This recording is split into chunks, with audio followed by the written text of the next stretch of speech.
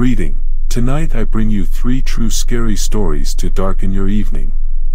Don't forget to like and subscribe and hit the notification bell to be alerted of all future narrations. Prepare yourself as we dive into the depths of true horror. Story 1. I work at Goth Hooters. We have some strange rules for interacting with customers. Ophelias have been popping up everywhere lately, haven't they? I mean, just a few years ago, I don't recall them even existing. But now, there are at least 50 of them scattered across North America. If you've never heard of them, let me fill you in. Ophelias is a restaurant chain. They primarily serve pub food and cocktails, although credit where it's due, it's top-notch pub food and cocktails. This is probably the main reason they've grown so rapidly. Some people dub it Goth Hooters, but that's not quite the right comparison. Sure, they have attractive waitstaff, but they're nothing like Hooters girls. Their outfits are less revealing, usually consisting of a loose band tee paired with either black shorts and stockings or black pants. Flirting with customers is highly discouraged, and they're not even allowed to make direct eye contact with patrons, as we'll get to in a moment. In my opinion, a better comparison for Ophelias would be the Hard Rock Cafe. They share a similar vibe, but Ophelias leans more towards an 80s goth/punk theme. The furniture is all black, while the walls are stark white, creating a monochrome color palette. Band memorabilia and posters of iconic groups like The Cure or Bauhaus decorate the walls, along with black and white movie posters or stills, think Nosferatu and the Cabinet of Dr. Caligari. Walking into an Ophelias might feel a bit odd, but it works. Some locations even feature live music, and as I mentioned earlier, the food is exceptional. So, when the new Ophelias opened up in town and advertised a bartending position, I decided to apply. I had the experience of student loans to pay off, and an appetite for a paycheck to cover those loans, maybe even some groceries as a treat. Working at Ophelias wasn't bad at all. Behind the quirky exterior, it was pretty much like any other restaurant I'd worked in. They compensated us well, and the staff were treated with respect. If it weren't for the VIP bar and its peculiar set of rules, I'd say there was nothing remotely special about Ophelias. But there's the catch: the VIP bar and its rules. On my first day, the owner, whose name I won't disclose for privacy, sat me down to go over those rules, emphasizing their importance. These rules serve as guidance and a precaution, he explained. Corporate insists on their strict enforcement. So, keep them in mind during your shifts. Some may seem odd, but they're there for a reason. I assured him of my understanding and commitment to following these rules, though I couldn't help but wonder why they existed in the first place. So, what were these rules for working at Ophelias? Allow me to elaborate. I've reviewed them so many times that I've memorized them by heart, and they were displayed prominently throughout the restaurant, in the kitchen, behind the bar, and by the employee lockers. 1. If a guest presents a black card, take it to the bar and scan it. If it's approved by our system, escort them to the VIP bar, accessible through an unmarked door in the rear of the restaurant. 2. If the card is not approved, immediately notify management. Do not inform the guest or engage in conversation with them. No new guests may be seated until the unapproved guest is handled. Refer to lockdown and evacuation procedures for escalation instructions. 3. Regularly review and be familiar with lockdown and evacuation procedures. The safety of our staff and guests is paramount. Know the emergency exits and safe zones within the restaurant. 4. Only employees with a violet lanyard may access the VIP bar. Under no circumstances are you to discuss the VIP bar with employees wearing a violet lanyard. 5. Waitstaff must not follow guests into the VIP bar, even if invited. If a guest invites a staff member into the VIP bar, they must decline and report the incident to management. 6. Do not discuss the VIP bar or its policies with outsiders. Violating this rule will result in termination. 7. While on shift, you will be assigned a name to use with customers. You must use that name at all times while inside the restaurant. Never disclose your real name under any circumstances. 8. For your safety, avoid making direct eye contact with any guests, especially if they present a black card. 9. If a guest requests to meet up with you outside of work or asks for your real name, politely decline. If the guest persists, contact management. 10. If you suspect a guest has followed you outside of work, promptly inform management. They will determine whether to involve the police or handle the situation differently. Do not contact the police independently. I must admit, the rules seem strange. No eye contact, the use of fake names, a strong emphasis on reporting issues to management rather than contacting the police, it all raised suspicions. Then there was the intricate set of rules surrounding the VIP bar, and it was clear they took them extremely seriously. I witnessed the head waitress, Persephone, reprimand some employees for flirting with customers or revealing their real names, even terminating a few on the spot. One employee lost their job for posting the rules online, and another bartender, who started around the same time I did, was dismissed for attempting to sneak into the VIP bar. Persephone wasn't typically strict, quite the opposite, she was rather easygoing most of the time. However, when it came to enforcing the rules, she left no room for debate, and the same applied to the management. Speaking of the VIP bar, its nature remained a mystery to most employees, including myself. We had our speculations, but the prevailing theory was that it housed illegal activities, ranging from a Breaking Bad-style drug lab to human trafficking. More moderate theories suggested it was merely a meeting place for dubious characters or an exclusive speakeasy. Nevertheless, most of us never truly knew what transpired down there, and those who did remained tight-lipped. Despite the secrecy, I personally believed whatever occurred in the VIP bar was likely not illegal. Every Ophelia's I'd visited had one, and they couldn't all be drug dens. Furthermore, most of the handful of staff members with access were bartenders, implying a legitimate bar existed down there. I didn't dwell on it too much. The regular bartending job paid well, and the absence of any police investigations suggested that whatever happened in the VIP bar was legitimate.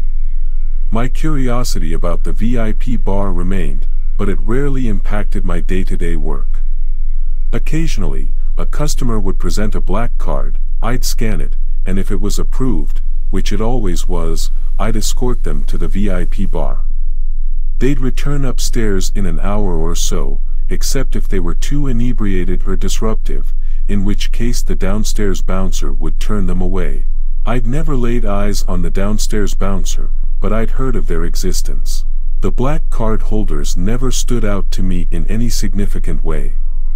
They seemed like ordinary individuals going about their business. Some came alone, some in groups, some dined before descending, and some after. A few became regulars and greeted me with a nod or brief wave as I led them downstairs. Otherwise, they kept to themselves. As for the lack of eye contact, it rarely affected me since most customers abided by it naturally. Some would glance up while ordering, but they'd look at my forehead or my chin rather than meeting my gaze directly. It was odd but easily tolerated. Plus, it wasn't like I needed to look into their eyes to serve them drinks. Months passed, and I settled into a comfortable routine at Ophelia's.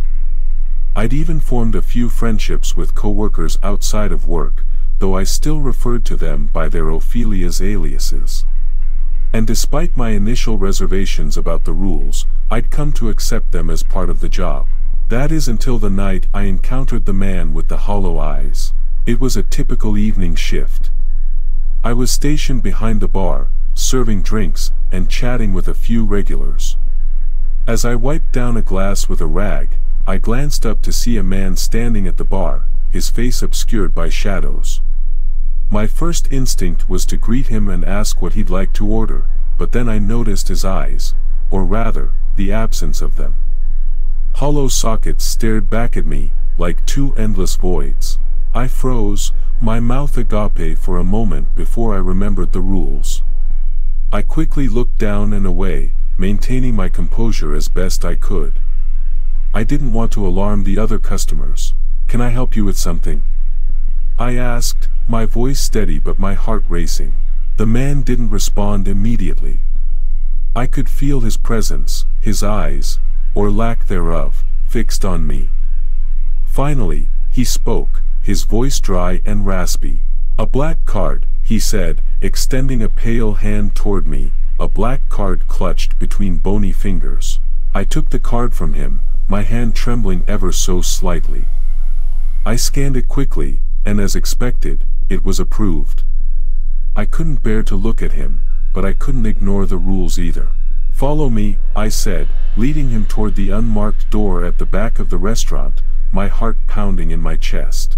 As we descended the staircase, I couldn't help but feel a growing sense of unease. The rules, the secrecy, and now this man with the hollow eyes had all combined to create a heavy atmosphere that sent shivers down my spine. My footsteps echoed in the dimly lit stairwell, and I couldn't see the man's face, but I knew his gaze was fixed on me. We reached the bottom of the stairs, and a heavy, unmarked door loomed in front of us. I glanced at the card reader next to it, which was adorned with a small black Ophelia's logo. I swiped the black card, and the door clicked open. As it swung open, a waft of cold, damp air greeted us. Inside, the VIP bar was unlike anything I could have imagined. It was more than just a basement lounge, it was like stepping into an entirely different world. The walls were lined with dark, ornate wood paneling, and crimson velvet curtains draped from the ceiling, casting the room in a dim, eerie light. Black candles and wrought iron holders flickered on every available surface, and the bar itself was a gleaming black marble. The patrons in the VIP bar were equally unusual. Some sat alone, staring into their drinks with an intensity that sent chills down my spine. Others huddled in small groups, speaking in hushed tones. Everyone was impeccably dressed in dark attire, and a sense of unease hung in the air. I led the man with the hollow eyes to an empty seat at the bar, and he perched on the stool, his gaze still locked on me. I couldn't see his face, but I could feel his presence like a weight on my shoulders. He placed his black card on the bar, and I prepared to take his order. "What would you like to drink?" I asked, trying to keep my voice steady. "Something strong," he replied, his voice sending a shiver down my spine. I quickly mixed a drink for him, my hands trembling as I did. I slid it across the bar to him without making eye contact and placed a black napkin in front of him. He took the glass, and I noticed that his fingers were unnaturally long and bony. As he sipped his drink, I glanced around the room, taking in the peculiar patrons and the eerie atmosphere. It was then that I noticed a small stage at one end of the bar. A red velvet curtain was drawn closed, hiding whatever lay behind it. The man with the hollow eyes followed my gaze and seemed to nod ever so slightly. "You'll want to stay away from that," he said, his voice low and ominous. I nodded, not wanting to provoke him further. I continued to serve drinks to the other patrons, my anxiety growing with each interaction. The rules had always seemed strange, but now they felt suffocating, as if they were meant to protect us from something lurking in the shadows. As the night wore on, I couldn't shake the feeling that I was being watched, not just by the patrons but by something unseen. I longed for the safety of the well-lit main floor of the restaurant, away from this bizarre underworld. Finally, the man with the hollow eyes signaled for his tab. I printed it out and handed it to him without a word. He placed a wad of cash on the bar, and I quickly made a change, not wanting to prolong our interaction any further. As he rose from his stool and turned to leave, he leaned in close, his breath cold against my ear. "Remember," he whispered, "what happens here stays here. Discretion is your only protection." With that ominous warning, he exited the VIP bar, leaving me with a sense of relief and dread in equal measure. I returned to the main floor of the restaurant, my heart still racing. I couldn't wait to finish my shift and put this bizarre experience behind me. But as I continued to serve drinks and interact with customers, I couldn't help but wonder what secrets lay hidden beneath Ophelia's, and what kind of world I had unwittingly become a part of. The man with the hollow eyes had left an indelible mark on me, a reminder that some mysteries were better left unsolved. And as I continued to work at Ophelia's, I couldn't shake the feeling that I had only scratched the surface of the enigmatic world that existed beneath the restaurant's monochrome exterior. To this day, I can't help but wonder what truly goes on in the VIP bar and what lies behind that red velvet curtain on the small stage. But one thing is for certain, I'll never look at Ophelia's, or its rules, the same way again. Story 2. My son's reflection is wrong. I have always been afraid of mirrors, ever since I was a young child. I knew it was irrational, of course. I never felt fear when I saw my reflection in a puddle or on the darkened window of a shop as I walked down the street. It was specifically mirrors that made me uncomfortable. I always feared that I would see something other than myself looking back at me. This explains why I was less than thrilled to find the large, antique silver mirror in the bedroom of the house I was renting. Had it been my own place, I would have thrown it out then and there, leaving it on the curb and relying solely on the mirror in the modern and well-kept bathroom for all necessary reflective purposes. Alas, I didn't think my landlord would think too highly of his tenant tossing out expensive antique furniture, so I contented myself with simply moving it into a spare room. I had moved to the house for the simple reason that it was fairly cheap, and I didn't have much choice. My husband had passed away earlier that year due to a heart condition, leaving me simultaneously a widow and solely responsible for the care of my son, Chester. Fortunately, my husband's life insurance policy turned out to be reasonably generous, but I still needed to downgrade our living situation if I was to take care of Chester without another source of income.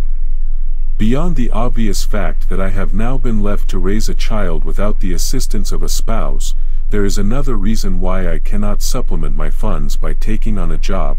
Chester is autistic. I want to make it very clear, I'm not an autism mom.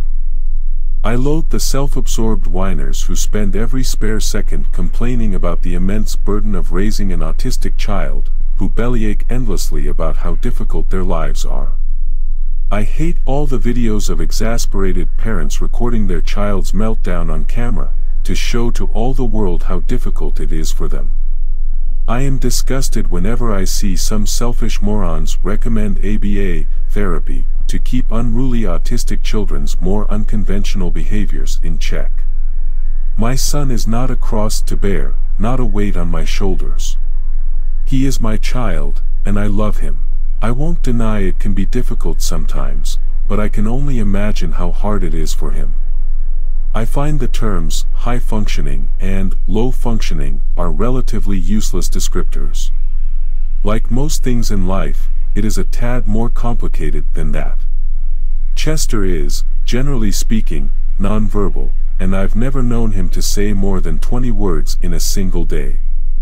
In addition, he tends to get overstimulated quite quickly from loud noises and often flaps his hands as a form of stemming, especially when he is having some difficulty expressing what he wants.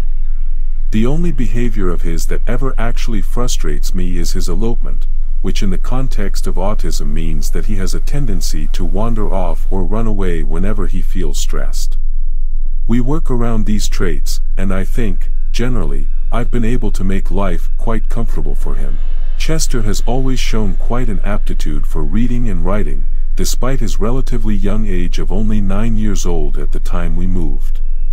When he needed something that could not be articulated through gestures or single words, he would write it down on a whiteboard I've given him for this purpose. To help with his sensory issues regarding loud noises, I purchased a set of earplugs for him, the same sort that one would wear at a gun range to prevent hearing loss. These generally aren't necessary within the confines of the house, but on those occasions when we do go out in public, I genuinely think they help him quite a bit. Given his condition, combined with the relative isolation of our new rural home, it was necessary to homeschool Chester, though that wasn't really been any sort of a problem. Before I got married, I spent a few years teaching elementary school, so I already have the required skills. I've always believed in a somewhat more active approach to learning than some of my peers, and since our new home is located directly next to a forest, this was fairly easy to accomplish. The house itself was rather old, built in the 1920s, if my landlord was to be believed. While recently renovated to a more modern standard at some point in the preceding decades, it still has an air of oldness to it, something in the angles and general structure of the place. The main feature that seemed significantly out of place was the wrought iron fence that surrounded the house, a far cry from the traditional wooden fence I was used to from a life in the suburbs. There was no formal gate that led out to the forest behind the house, just a gap in the fencing with a small pile of rusting iron posts nearby. I never asked the landlord about it, but judging by a stump outside the boundaries of the backyard, I assumed a tree must have fallen down and damaged it. Children don't want to sit still and be lectured, they want to be outside, to run around and be active. I'd always try to teach Chester his lessons in a way that connected to the forest. I'd lift up logs and show him all the squirming creatures underneath so I could teach him all the differences between them. I'd have him count the rings of a fallen tree and teach him about the things that happened in the tree's long and storied life. I know that sometimes he would get bored. While I do believe kids love learning, I'm not an idiot. I know that sometimes children just want to run and play, but I genuinely do believe he got more out of our lessons in the woods than he would have gotten from a traditional school environment. Even outside of the context of Chester's lessons, we spent a lot of time in those woods, slipping out through the gap in the fence into the forest beyond. There was something so peaceful about that place, it felt remarkably untouched by the civilization that bordered it. I'm not sure exactly how far the forest extended, but it always seemed to go on forever, like if you just kept walking you could go the whole rest of your life surrounded by trees. I always kept a fairly close eye on Chester when we were out there. As much as I loved the place, I did often worry that he would simply run off, but there was never anything stressful enough in the woods to make him do so. The only real concern was to make sure he took off his shoes once he got back to the house, as otherwise, he would track dirt inside, making quite a mess. Things went on the way I described them for about a year after my husband's passing. In between my caring for Chester and all the mundane errands of modern life, I attended therapy and worked to move on from the loss. I began to make peace with the fact that he was gone. Chester and I celebrated his 10th birthday out in the woods, moving to the backyard once night fell so we could finish off the evening roasting hot dogs over the fire pit while I read him some relatively tame ghost stories. Chester didn't like scary movies or violent video games, but gently spooky stories, the sort that send a pleasant chill down your spine, made him quite happy. I believe I was reading out the Mezzotint to him when we heard the music. It was a soft, strange sound, a faint piping emanating from the forest beyond, gentle yet eerie somehow. The faint notes reminded me of the sound of panpipes, but not quite. If I listened very closely, I could almost discern a faint drumming as well. Chester looked out into the darkness beyond the fire, flapping his hands gently. He didn't seem upset or scared, just faintly awestruck. "Fairies," I heard him whisper. I felt somewhat uncomfortable as we both looked out into the blackness of the forest. The sound of crickets had died utterly as soon as the piping began, and we sat in silence, listening to that peculiar and otherworldly performance.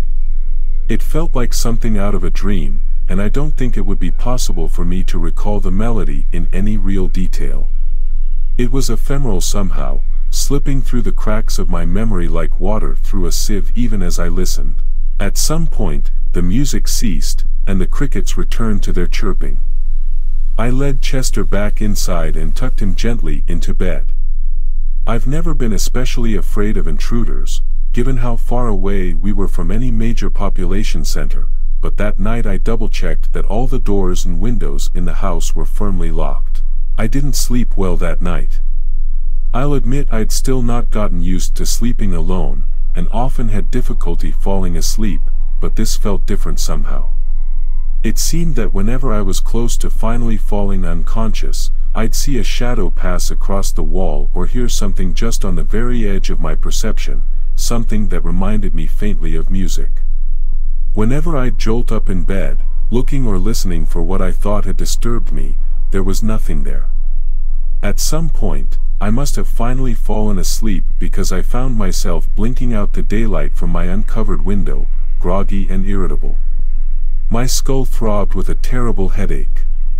My alarm clock hadn't gone off, it seemed to have become unplugged in the night. Possibly in my tossing and turning, the cord had somehow come out of the socket. It was late morning, far later than I usually woke up, and Chester was frustrated because he hadn't had breakfast yet. He didn't say anything, but he seemed glum and looked at me with justifiable annoyance and hunger. I did my best to prepare him some scrambled eggs and bacon, but in my pain and fatigue, I managed to burn the bacon and cook the eggs to an unpleasant, rubbery consistency. I deeply regret what happened next. I swore about the bacon, the eggs, the pan, the stove, the landlord, my dead husband, anyone, and anything that could conceivably be even somewhat to blame for the ruined breakfast. I know it was wrong to react like that in front of my son, I know it was immature, but I was tired, in pain, and just wished desperately I could go back to bed. When I'd finished with my profanity-laced rant, I heard the back door closing and looked out the window to see Chester fleeing out into the forest, visibly distressed. I muttered to myself, and ran out the door after him, calling for him to come back. I tripped on one of the fallen iron fence posts and fell to the ground, knocking the air from my lungs.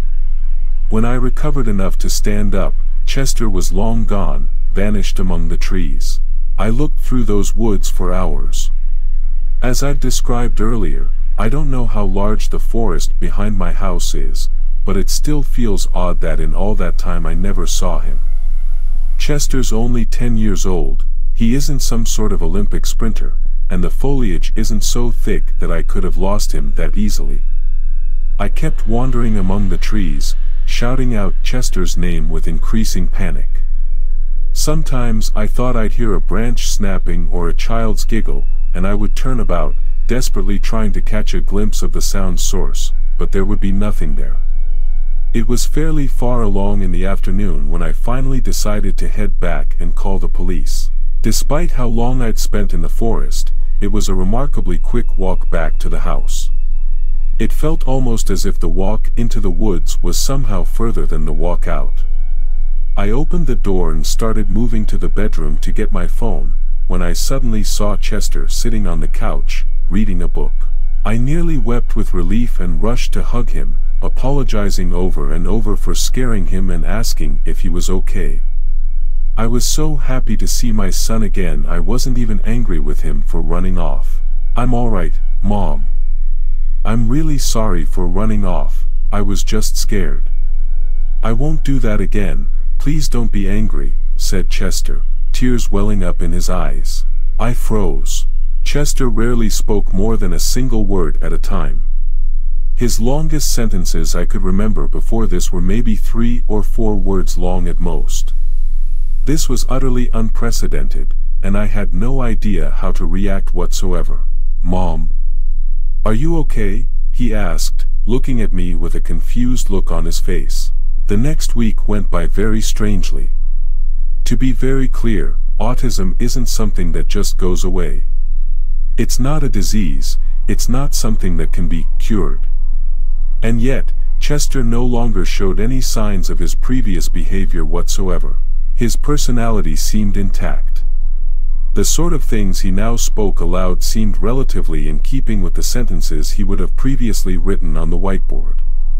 He still had the same love of reading, the same interest in ghost stories, he still played with the same toys. In all respects, he was the exact same boy as before, simply now he was neurotypical. He didn't have to wear earplugs out in public anymore, and true to his word, he never ran off when under stress. He didn't even flap his hands, he just kept them calmly at his sides. It was totally surreal. One day I was teaching him his lessons out in the woods, and he told me, "Mom, I think I want to go to regular school. I want to be with the other kids." I was completely taken aback. Chester had never shown even the slightest interest in going to a public school before this, and on the few occasions he'd had to interact with other children, he'd been far too shy to play with them. Of course, I told him I'd be happy to send him to school. What else was I supposed to say?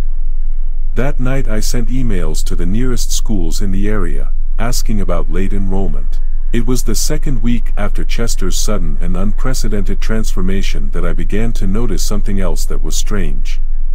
Despite the fact that we were spending a decent amount of time outside in the woods, Chester never left any dirty footprints in the house anymore. It wasn't that he had suddenly become more careful about taking his shoes off. He was still running inside with his sneakers on the same as he always had, but there was never any dirt or mud. I just assumed at the time he must have been wiping his shoes off while I wasn't looking, and in all honesty, I didn't pay it much mind. It's only in retrospect, knowing what I do now, that this sticks out in my mind. He also didn't eat very much anymore. He didn't snack at all, and whenever I prepared him his meals, he only ate very small portions. He never showed any signs of weakness or that he was losing weight, so I didn't bother him about it. There would be no point in forcing him to eat more than he wanted to, but it did strike me as very odd. It wasn't until the incident with the mirror that I realized that it wasn't my son. I was looking for some books I'd packed away in cardboard boxes in the spare room. There wasn't a lot of space on the bookshelf in the living room, so I tended to switch out the books on a semi-regular basis for ones kept in the spare room, aside from a handful of mainstays. It was while I was doing so that Chester walked over to the doorway and asked me where I had put his toy robot. I looked up from what I was doing to answer him when I caught something out of the corner of my eye, something deeply wrong. It was an old silver mirror, pointed towards the doorway. It wasn't reflecting my son. I turned to look closer, my words dying on my lips as I gazed at the figure in the mirror, the old terror I'd always felt looking into such things resurfacing suddenly and violently. The thing was dressed in Chester's clothes, but that was about the only real resemblance the thing bore to him. It was a crude marionette, carved from untreated and unpainted wood, clumps of bark still clinging to it in places. The mouth had a jaw like that of a ventriloquist dummy, albeit with crooked teeth made from sharp flints jammed into the wood. I saw bits of old food stuck to the teeth and mouth, remnants of meals I had cooked earlier in the day. The eyes were simple holes with bits of colored glass, like marbles, held within. It was suspended above the ground by an inch or two by thick brown twine, like the sort one would use to close a package in days before packing tape. I stared in stunned silence at the mirror before turning around, only to find Chester standing there, head cocked slightly in confusion. "Are you okay, Mom?" he asked, with concern in his voice. I turned once again to the mirror, seeing the horrible puppet thing once again. I wanted to vomit as I watched its jaw work up and down mockingly. "I'm sorry, I'll find it myself, I didn't mean to bother you," it said, before jerkily walking down the hallway to Chester's bedroom. That night I watched Chester carefully in the bathroom mirror when he brushed his teeth, but there didn't seem to be anything strange about him at all. He moved like a person, not a puppet, and when I gently squeezed his shoulder, I felt flesh and bone underneath the fabric of his clothes, not hard wood and bark. I didn't sleep. Creepy as it may sound, I just sat in Chester's room and watched that thing lay in bed, snoring. It seemed to be asleep. I stayed there all night, just watching, until it woke up the next morning, asking me what I was doing. I didn't respond and left without making breakfast. It's not like it would have needed it. I wasn't even sure where I was going at first, I was just driving to clear my head. I eventually realized I was en route to an antique store in the next town over. I'd visited the store a few times before, looking for bits of furniture and the like immediately after moving. I didn't know why I was headed there now, but it felt almost as if I were being drawn there somehow. I pulled into the parking lot and left my car, pushing through the shop's door with the tinkling of a bell. I wasn't sure what I was looking for, I just wandered the store in a daze, looking around at all the various bits of junk and knickknacks with disinterest. The whole store reeked of musty books and wood polish, the smell lulling me into a sort of trance as I meandered among the shelves stacked with discarded history. Eventually, though, I found something that struck my eye. It was a small old hand mirror with the telltale tarnishing of real silver. It seemed to call to me somehow, and in my numbed state, I didn't even fear the blank-eyed reflection that looked back at me. I picked it up and looked at the price tag. $50. More than it was worth, but not too unreasonable. I picked it up and brought it to the counter, paying in cash. The store's proprietor, a thin old woman with graying hair and enormous spectacles, chuckled at me as she rang me up. "Planning on making a vampire hunting kit, ma'am?" she asked. "What?" I replied, the completely bizarre question startling me out of my stupor. "Just a little joke. Halloween's coming up, and once a few years back I had a gentleman come in here and buy up all sorts of strange stuff. I asked him what he needed it for, and he told me he was going to dress up as Abraham Van Helsing for the occasion. He said he was making a vampire hunting kit. One of the items he bought was an old hand mirror, rather like this one. He asked me if it was really silver, and I told him yes, but asked why that mattered. I figured silver was always the sort of thing one would use for werewolves, not vampires. He told me that the reason why vampires didn't show their reflections in mirrors was that in the old days, they were made of silver, and that silver was a symbol of purity. He said that if vampires were real and walking about nowadays, they'd be reflected back just fine since nearly all modern mirrors are made with aluminum. Doesn't tarnish, I suppose. My mind flashed to Chester brushing his teeth in the bathroom mirror, face as normal as could be reflecting back at me, before recalling the terrifying thing I'd seen in the old silver mirror. The old woman must have noticed me go pale. She asked me if I was all right. I nodded and left with the mirror, driving back home. I got back around lunchtime, and the thing that pretended to be my son asked me if I was okay and if we would be having lunch soon.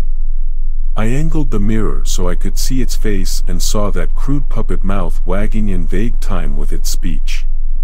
I told it to wait at the dinner table and that I would be with it in a few minutes. It did as I said, sitting down and pretending to read a book with its glass eyes. I reached into the kitchen drawer and pulled out a large, heavy meat cleaver. The thing was still sitting at the table, head bobbing slightly to the rhythm of its non-existent breathing as it read the non-existent book. I hesitated, trembling, unable to bring the cleaver down on it. My son had been taken, replaced by this awful marionette, but I couldn't bear to destroy the puppet. It was the only piece of him that I had left. I dropped the cleaver, tears streaming down my face, and ran out the front door, leaving the puppet behind. I don't know what happened to it after I left, and I honestly don't care. I got into my car and drove away from that house, away from those woods, away from the thing that stole my son. I never went back. I'm sorry if this story sounds strange or unbelievable, but it's all true. I've never told anyone about this before, but I needed to get it off my chest.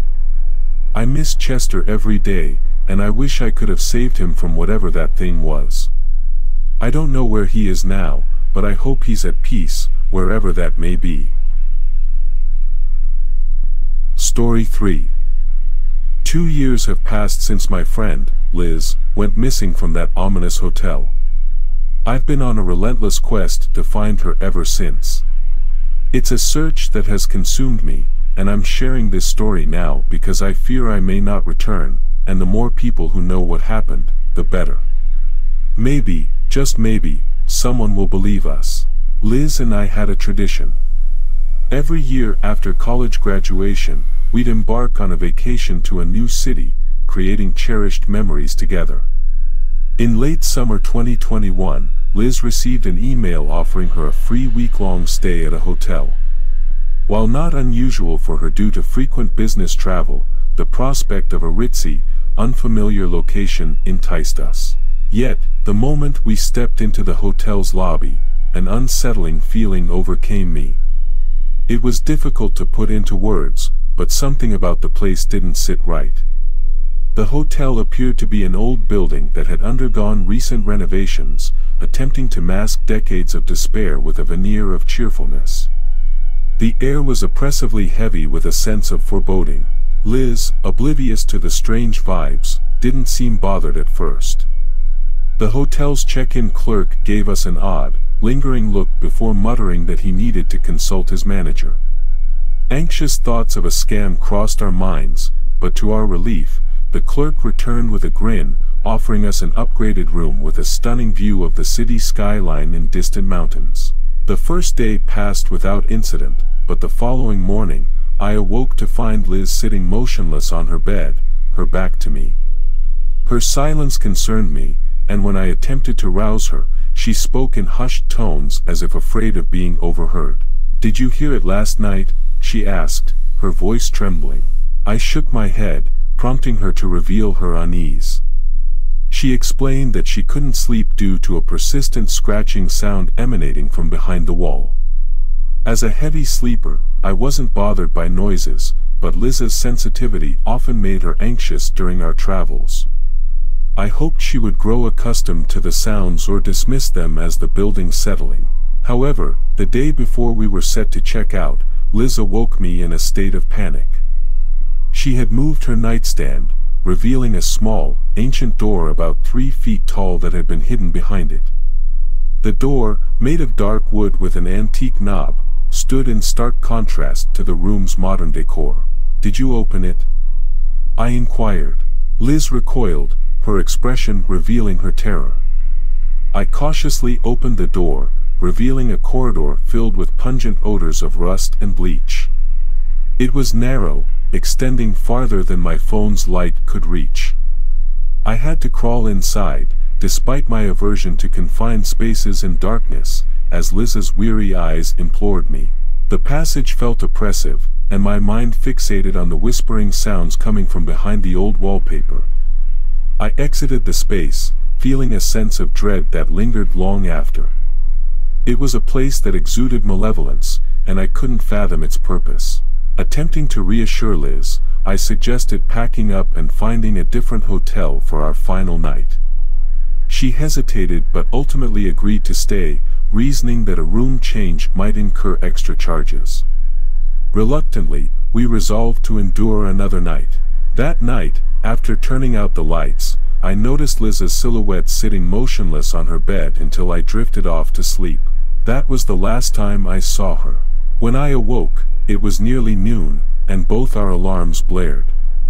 Liz was missing, leaving her belongings behind. Panic washed over me as I realized she hadn't taken her purse, phone, or even her shoes. The locked and chained main door provided no escape route, and I had no choice but to investigate the door concealed behind the nightstand. Liz wasn't there, but the door led to a tunnel, stretching beyond my phone's light. With trepidation, I entered, crawling through the narrow, endless darkness. The walls felt like they were closing in on me, and despair filled the void. After an eternity, I reached an expansive room, devoid of light and windows, featuring a set of stairs that led above and below. The place exuded a sense of wrongness, and I wondered about its sinister history. The stairs hinted at similar tunnels above and below, connecting the rooms. Descending, I encountered a heavy door, and the brilliant sunlight outside stung my eyes as I emerged into a back alley. The door blended seamlessly into the wall, inconspicuous and discreet. I reported Liz's disappearance to the police, but their response was dismissive. They believed she had chosen to vanish, and their indifference left me feeling helpless. I scoured the city for any sign of her, but all efforts proved futile. 2 years later, an unexpected email